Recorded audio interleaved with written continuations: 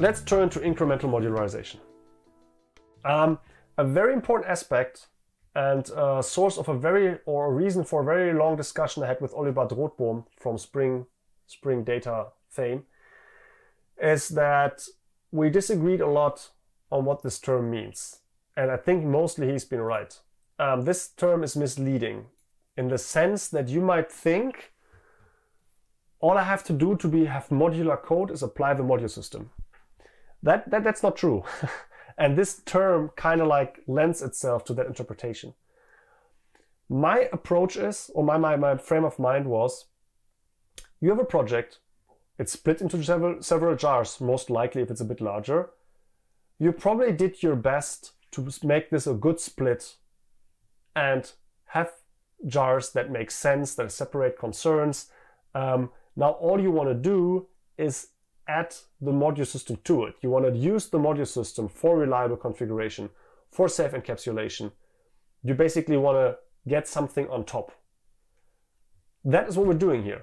I'm not going to tell you, and neither does the book, by the way. It does not tell you how to create, how to take a big code base and decide where module boundaries should be. That's a different problem.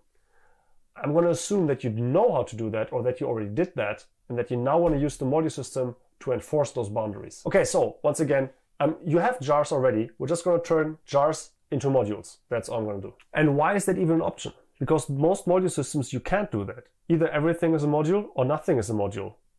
But we already covered that. There is this unnamed module thing which helps you with that. But there's something else which is called automatic modules. And we're now going to see how these two mechanisms, unnamed module and automatic modules, how they help you with incremental modularization. And this is based on a very specific thing that I did not really discuss. I kind of gave the impression that the class path is for jars, and like plain jars, and the module path is for modular jars, jars with the module info class in there. And surely these are their main focuses. But the interesting bit is you can take a modular jar and put it onto the class path. Or you can take a plain jar and put it to the module path. So this 2x2 matrix with which path are you using and what kind of jar are you using is completely filled. All of these options are allowed and they do behave differently, and it's very important to understand that and how to use that. Okay, so let's start with the unnamed module, why the class path just works. I already showed you this. The unnamed module is what the module system creates for the entire class path content. The entire class path content gets stuffed into the unnamed module, has no name as I mentioned. We're going to see very soon now why that becomes critically important, that fact. It can read all modules, it can export all packages, and within it the chaos of the class path lives on. We covered that. Let's go back to the Advent project and let's fiddle with that a bit. That's also what we did with the monitor application that we just discussed. We basically we did put all the jars, which meant our jars, in this case that's Advent and Calendar apparently, and all dependencies, in this case that's just Guava.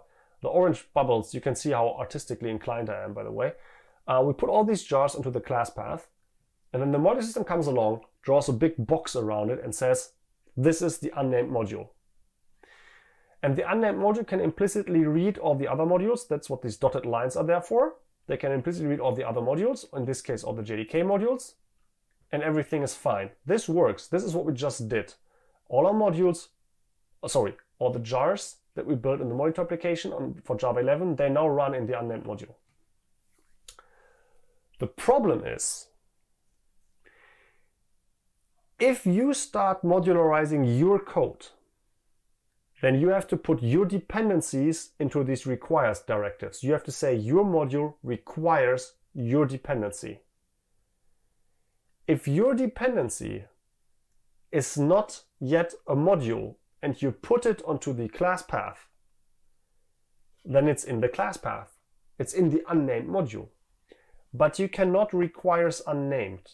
And the reason for that is that you reference a module by its name. And the unnamed module's name is not unnamed. That's a sentence that should go into. It's a stellar example for good explanations. So the name of the unnamed module is not unnamed. It doesn't have a name. You cannot reference it. You cannot require it. This does not work. You cannot put advent and calendar into proper modules onto the module path and then reference your lousy dependency which is on the class path. That will not work. This is where automatic modules come in. They're a bridge from the modules, from proper modules to the class path. You could also see them as a buffer zone maybe. So I mentioned that you can put plain jars, the old ones, right? The one with no modular info class, you can put them onto the module path. And if you do that, then they get turned into an automatic module. That's important. Each of them does.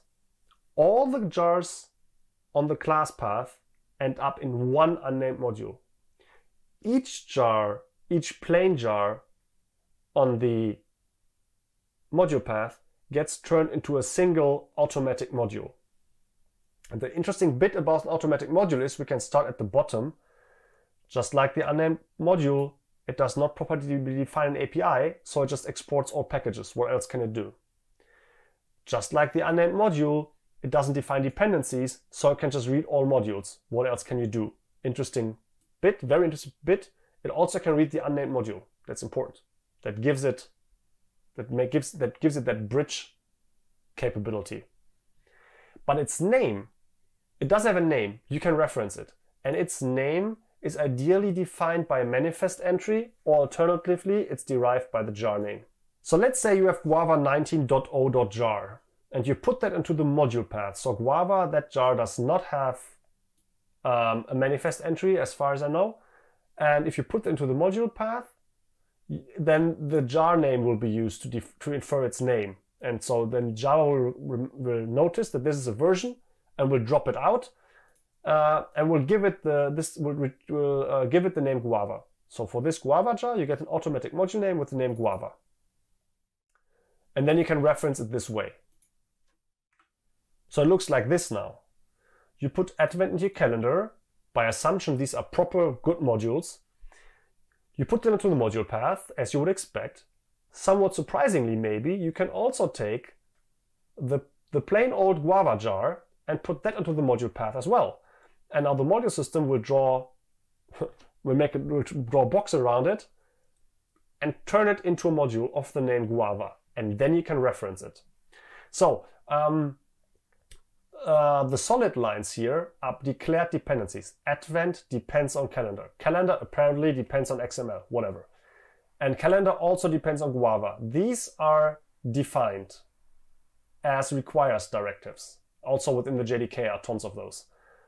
But guava is an automatic module and it can implicitly read all the other ones. It reads everything that's on the module path and also reads everything that's within the JDK. To put that into one matrix, you have two columns here, one for the class path and one for the module path.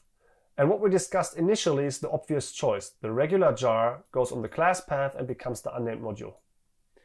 And the modular jar goes into the module path and becomes an explicit module, a module with the module descriptor and everything. The new thing we introduced here is this one. You can use a regular jar on the module path and then it gets turned into an automatic module. And I didn't mention this, but you can also put a modular jar on the class path and it ends up in the same unnamed module. Okay, so that means if you thought, well, the class path is for old jars and the module path is for modular jars, then that's not the right way to see this. What you should instead have as a mental model is not what goes on the path. That's not what defines the path. What defines the path is what it's for. The class path is for the unnamed module. Whatever you put on the class path ends up in the same unnamed module. The module path is for individual modules. Whatever you put on the module path ends up being a proper individual module. If it has a module descriptor and describes its properties, great. If it's a plain jar and doesn't describe its properties, the module system will create them for it. Okay? Class path for a single unnamed module, module path for individual, properly named modules that can be referenced. With these tools, we can have three modularization strategies. Bottom up is the most straightforward one. We're going to look at that with some code. And then after that, we're going to come back to the slides and look at top down, inside out as well. Let's start with bottom up. As I said, very straightforward. If you have a project, or if your bigger project has certain jars, certain subprojects that don't have any dependencies, or that don't have any dependencies that are not yet modules, then that's a good place to start. Or if you do bottom up, then that's the place to start. You can take these jars and then turn them into modules, right? Because by assumption, all the dependencies are either there are none, or the dependencies are already modules, so you can properly require them. You can put them into the module path, everything will work. You can work bottom up, and you can turn your jar into a module. And now the cool thing is, they still keep working on the class path, right? If you take a module and put it into the class path, it ends up in the unnamed module. It behaves exactly as a plain jar on the class path. That's good, because that means if you decide to create a module, then that does not force your users to use it as a module. That's really powerful. You can create a module and users can be like, I don't care. Put them to the class path, do whatever. And then they can decide when and where to put it.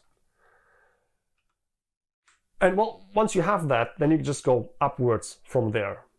So we're going to do that for a single module. How do we find that though? How do we find the bottom of the dependency chain? Well, there are several ways to do this. One straightforward way is to use your dependency tool, and you can say, let's call Maven validate. Maven validate just checks a couple things, but the cool thing is it's a very, very quick way to get the reactor summary. This is the build order. And the reason this is the build order is because it starts with the projects that have no dependencies and then starts adding dependencies. Right? Oh, not starts adding, sorry, starts building those that depend on the one that came before. But you may have a lot of external dependencies, and it would be nice to see them as well. And this is where JDEPs can come in again and can help. JDEPs, as I mentioned before, is really cool. So let's use JDEPs, and let's ask it to create a summary, because otherwise it will spill out dependencies on the package level by default, which is, I don't know, not helpful in this instance. Want to go recursive because, oh wait, we have to make sure that we actually build the thing first.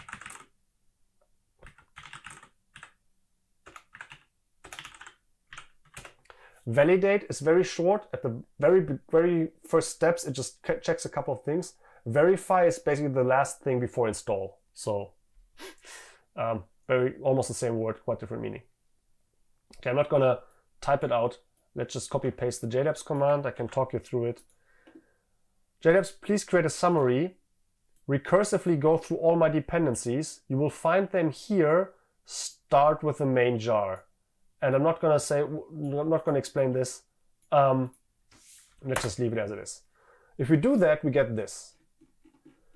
This tells us that Jackson Core jar uses Java Base, for example, and Jax BRP jar uses Java Base, and Jetty Util jar uses Java naming, and this is where we come in. Main jar uses all kinds of stuff. Okay, that's neat. What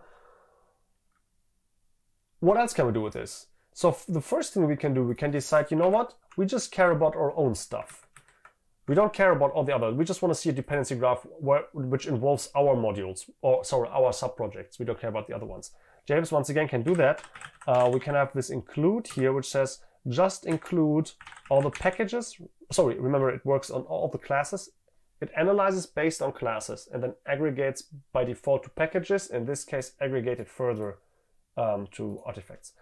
So that means it works on fully qualified class names.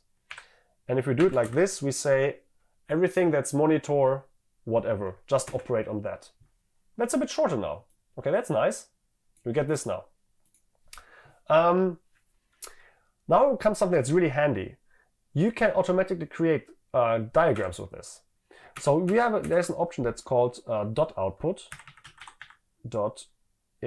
.output. And because we create a summary, it will just be a single file, and we create the single file in this folder here.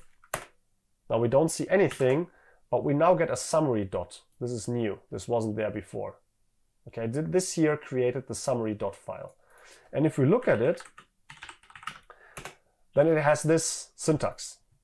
That's a common way to put a graph into into text form. And there are several tools that can build, that can create graphics out of this. I use GraphViz, which has the dot tool. So let's tell it to create a PNG. As you see, I'm watching over the side here because I don't know this by heart. Let's create a summary dot. Oh, sorry, let's create summary. Let's take it input summary dot.